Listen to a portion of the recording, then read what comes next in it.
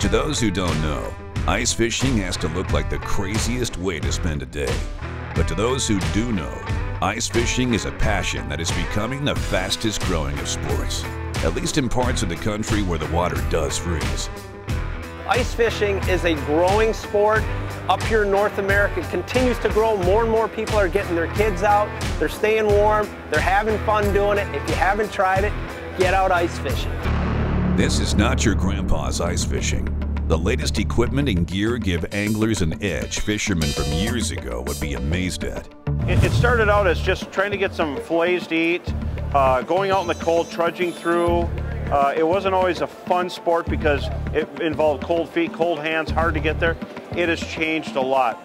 The whole sport itself is like art. It's changed into a very sophisticated sport. I got my electronics.